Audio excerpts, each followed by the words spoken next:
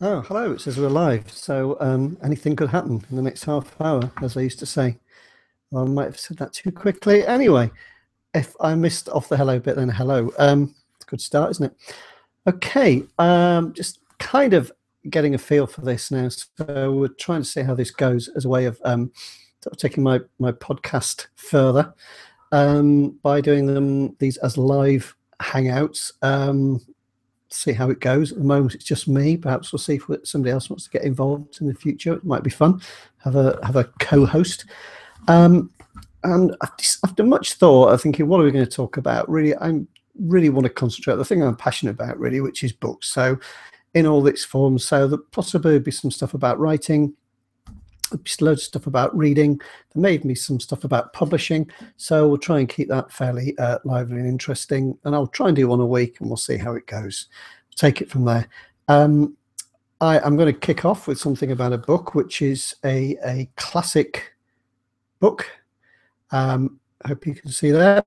Kurt Vonnegut's Slaughterhouse 5, which I'm sure is available from all good bookshops. I'll add some links later on YouTube so you can see where you can get it. Excuse me, still got a slight cough, I'm afraid. So what kind of book is it? Well, I picked this up because I'd heard of Vonnegut, and I think probably because probably less well known in the UK to some extent. I'm sure there'll be people who disagree with me, but perhaps more at the forefront of people's minds if they're in the USA. And I kind of looked at it. I found it in a secondhand bookshop. I thought, why on earth haven't I read this yet? I've heard it. I've seen, inspiring quotes from Vonnegut and so on. Why haven't I read all his books? So I picked it up, and I was quite enthralled with it. Really, it's a really good introduction to Vonnegut. If you haven't read one before, I would guess. I haven't read any more yet. I'm looking forward to finding out what else he has to offer, because really quite a nice voice, in the nice sense of voice, quite an original thinker, I would guess, from this work anyway. I wasn't even really sure what it was about. For those of you who don't know, I'm perhaps in a minority. A lot of people probably know what it's about. It is partly to do with the dreadful events of the Allied bombing of the German town of Dresden in the Second World War, which was a quite horrendous event. Which many people were killed. I believe more people than the Hiroshima bomb. So an incredibly intense firebombing, and Vonnegut was actually there in person. And I can only imagine that's had an incredibly traumatizing effect on the rest of his entire life. And so too to his character, Billy Pilgrim, in this book. Billy Pilgrim is a sort of plodding everyman type character who gets thrown into all kinds of situations, and his life is lived in a slightly disjointed way. I'm going to read a couple of little extracts, which I hope is okay with the copyright people, and they're not going to come and sue me or anything, just tiny little bits, just to give you a flavour in a moment, in case you haven't read it, or perhaps you want to refresh your memory of it. It's interesting to me that I read this quite quickly. It's a fairly slim book, but it's quite a disjointed book. The character has this idea that he is living through time in a different way, going backwards and forwards in time. So is it a traditional time travel book? I certainly don't think so. There are aliens and sort of alien abductions in it. I don't think it's a traditional sci-fi book either. It's kind of a one of a kind, really, is all I would say about it. So I'll give you a little flavour of it, and I shall do my best with the readings. I've still got a slight cold, I'm afraid. So excuse me if I have to clear my throat. I've got to put on my reading glasses. If I ever do things like this, it's quite hard to discuss this book without this, but I really try. I just don't believe in giving out spoilers to people. If I mention a book, it's because I'd like you to go out and discover it for yourself. I won't bother your time. They won't bother you taking up your time with books that aren't worth hunting out. But this is something to hunt out and have a read through. I think it's certainly something nicely different, and that's, I think, what a lot of us look for. We probably get sick of generic ho-hum type stuff, so this doesn't fit into a genre particularly. Great, all the better. There are too many things that fit nicely into a genre. I'm not particularly talking about anybody or criticizing anybody.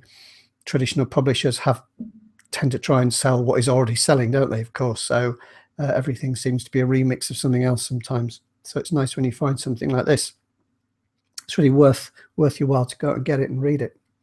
So I'll just give you a couple of little snippets. And I'll jump around a bit as well, just so that, you know, I'm not giving anything away. This is actually from chapter 2 of Slaughterhouse 5.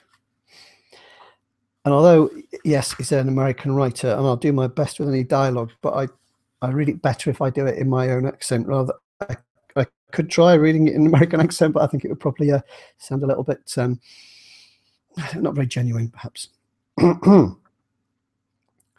Listen.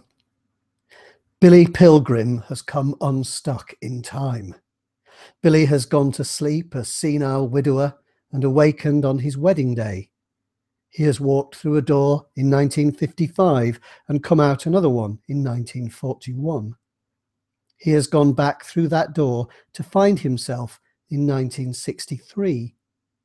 He has seen his birth and death many times, he says, and pays random visits to all the events in between. He says, Billy is spastic in time, has no control over where he is going next, and the trips aren't necessarily fun. He is in a constant state of stage fright, he says, because he never knows what part of his life he's going to have to act in next. Billy was born in 1922 in Ilium, New York, the only child of a barber there. He was a funny-looking child who became a funny-looking youth, tall and weak and shaped like a bottle of Coca-Cola. He graduated from Ilium High School in the upper third of his class and attended night sessions at the Ilium School of Optometry for 1 semester before being drafted for military service in the Second World War. His father died in a hunting accident during the war. So it goes. And that "so it goes" is a little refrain that Vonnegut uses because when people die or are killed in this book, it tends to be in a sort of ridiculous, senseless and unexpected way. And he sort of sums it up by just saying, so it goes, that's kind of life. And you kind of feel drawn into that sense. Yes, that there are huge tragedies and things that happen in warfare, but there are sort of a million other little tragedies that happen in daily life. That sense of that really came home to me. You know, that those little things that happen to perhaps somebody you know, someone in your family, or maybe somebody who just lives down the road. We're surrounded by these things.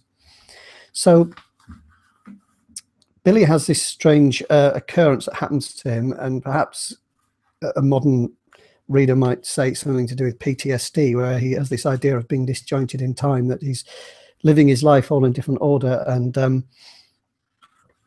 perhaps that's something to do with the way that people who've had traumatic things happen to them often seem to relive parts of their life, don't they? Quite interestingly.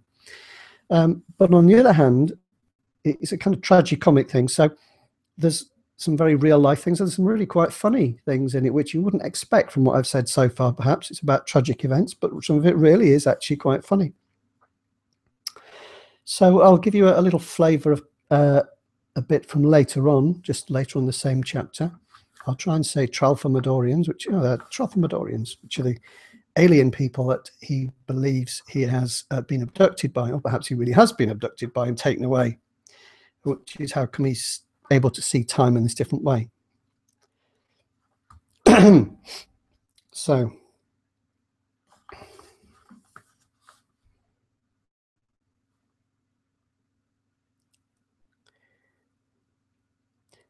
oh, sorry, I lost my place where I was going to start from. I'm only trying to do little snippets, really. Oh, we'll go back a bit. There we are. This will help to explain it, actually. Sorry. Bear with me.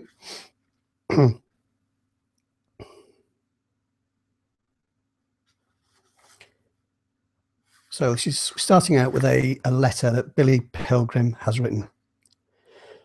The most important thing I learned on Tralfamadore was that when a person dies, he only appears to die. He's still very much alive in the past, so it is very silly for people to cry at his funeral. All moments, past, present, and future, always have existed, always will exist. The Tralfamadorians can look at all the different moments just the way we can look at a stretch of the Rocky Mountains, for instance. They can see how permanent all the moments are, and they can look at any moment that interests them. It is just an illusion we have here on Earth that one moment follows another, one like beads on a string, and that once a moment is gone, it is gone forever. When a Tralfamadorian sees a corpse, all he thinks is that the dead person is in bad condition in that particular moment, but that the same person is just fine in plenty of other moments. Now, when I myself hear that somebody's dead, I simply shrug and say what the Tralfamadorians say about dead people, which is, so it goes. And so on. Billy was working on this letter in the basement rumpus room of his empty house. It was his housekeeper's day off. There was an old typewriter in the rumpus room. It was a beast. It weighed as much as a storage battery. Billy couldn't carry it very far very easily, which is why he was writing in the rumpus room instead of somewhere else. The oil burner had quit. A mouse had eaten through the insulation of a wire leading to the thermostat. The temperature in the house was down to 50 degrees, but Billy hadn't noticed. He wasn't warmly dressed either. He was barefoot and still in his pajamas and a bathrobe, though it was late afternoon. His bare feet were blue and ivory. The cockles of Billy's heart, at any rate, were glowing coals. What made them so hot was Billy's belief that he was going to comfort so many people with the truth about time. His door chimes upstairs had been ringing and ringing. It was his daughter, Barbara, up there, wanting in. Now she let herself in with the key, crossed the floor over his head, calling, "Father? Daddy? Where are you?" and so on. Billy didn't answer her, so she was nearly hysterical, expecting to find his corpse. And when she looked into the very last place there was to look, which was the rumpus room. I think I may have misread a word then, so sorry if I caused any confusion. I think I'll probably just stop that reading there for the moment anyway, because I don't want to give too much away, but you can kind of see that there's the quite sort of surreal elements in the story, and then there's the very real little lovely little details and fantastic use of language. I love the way his body's shaped like a Coca-Cola bottle. Can't help but smile when you read that. I think it's just such a lovely little description, and just the little things about you can really picture the big old typewriter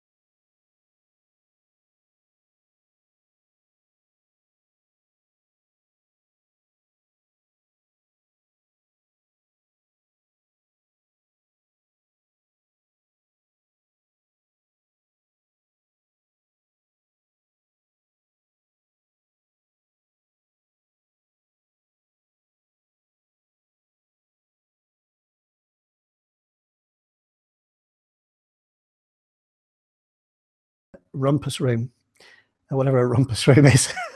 I can kind of guess. So that's been quite an interesting experiment. I will try stopping there. I just saw a thing that said I had a viewer, then they disappeared. So I don't know what that was about. So I will finish off there. So see how it goes, and I'll try and do some more professional ones as we go on and learn how to do it a bit better. So thank you very much if you're watching or listening on YouTube. In the podcast version, which I'll put up on my website at mikeycampling.com. You can always say hi to me via my website there. That's the best place to find me. Okay, thank you very much.